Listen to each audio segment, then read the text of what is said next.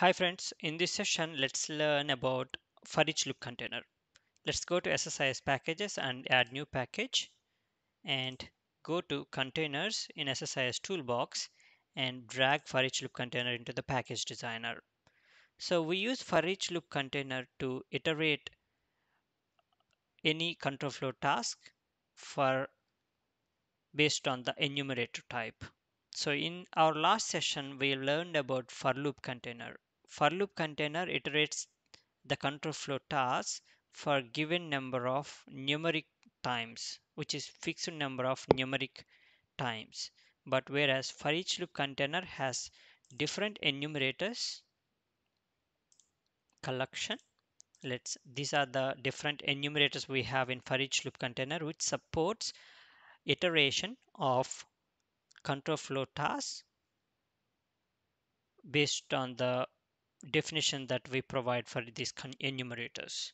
So let's learn about all of these enumerators, when to use these enumerators and all. So let's begin with the first enumerator that we have, that is for each item enumerator. So let's go back. So I have dragged for each loop container to the package designer and I opened this and I went to collection and we have enumerator section here and where we can see all enumerators of this task.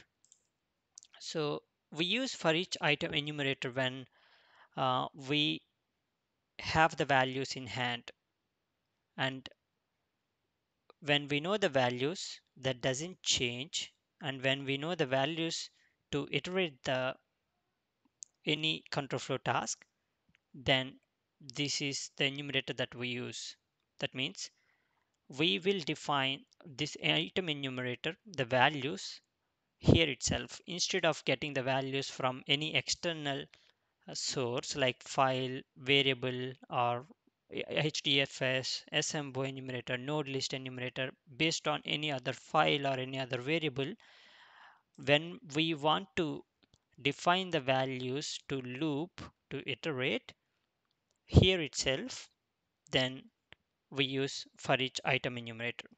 So let's see how to use this item enumerator. So we have columns here. So let's click on this button. Now add the number of columns you want. So based on our requirement, we can add as many we want here. By clicking on add, it will add as many as we want. So let's add one column for now and click OK. So let's enter rows here. Let's enter row 1, row 2, row 3, like that. You can enter the fixed number of rows. So now let's go to variable mapping. So this means, so in the collection I entered all these rows. So it means it iterates this many number of rows. But for each iteration we have to store this value in a string variable or in a based on the type of this column. Because I have entered text related data in this column 0, we have to have a variable as string type to store these values. Otherwise, it wouldn't support, right? So for each iteration, we have to store this value in any variable, string variable. So here actually it's not, I'm not storing these values in any variable. So in order to pass to the next task or next control flow task, we have to store each value in a variable for each iteration.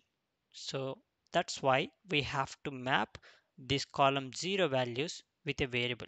So that's why I have to go to variable mappings and then click on variable drop down. So if we don't have variables, then we can create a new variable here and create a new variable. Let's say C0 values, otherwise value, because for each iteration it takes a value. So and click, because the value type is string, source type is string, I'm keeping it as is, and click OK.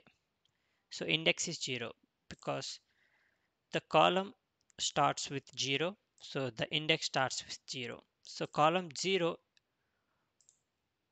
maps with index 0, so it begins from 0, it starts from 0. Okay, now click OK.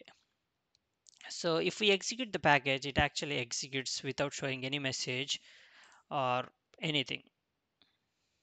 You can't say, like, we can't see the value changing or not, right? In order to see the value changes, let's add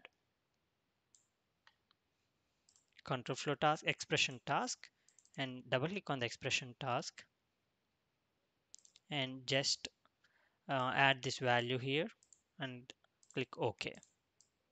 So I'm just using this expression task to for debugging, to show you the value changes only. It actually doesn't do anything here.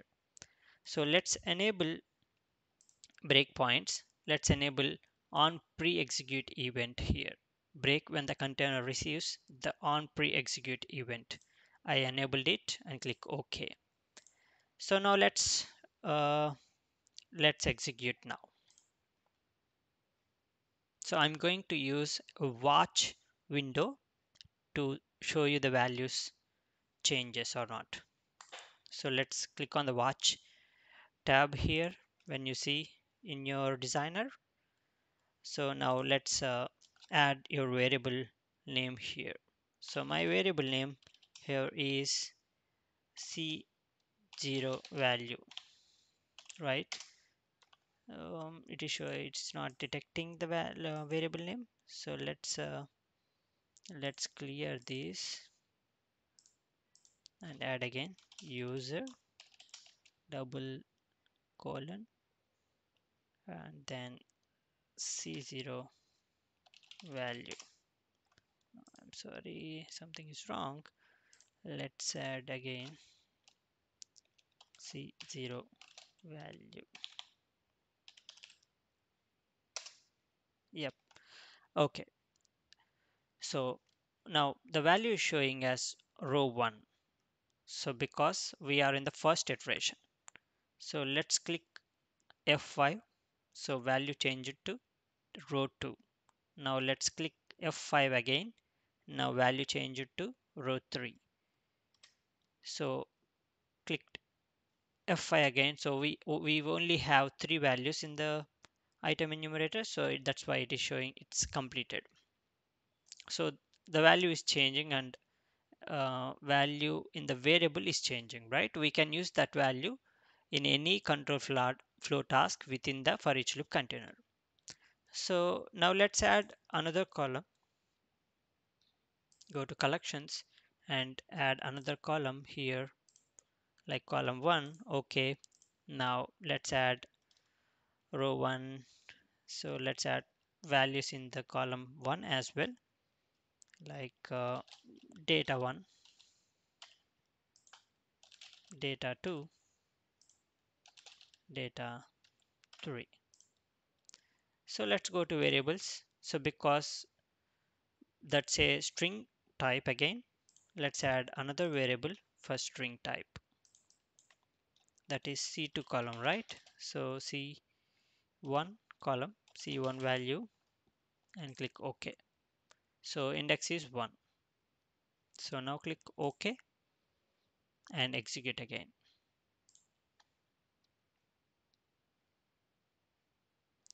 So here let's add that variable as well, C1 value. So it is showing data 1. Now click F5.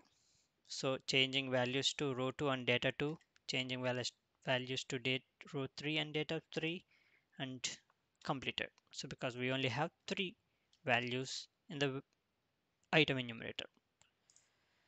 So this is how we use for each item enumerator. So I hope it's useful for you, and let's follow my videos to know more about for each container. Thanks for watching my video.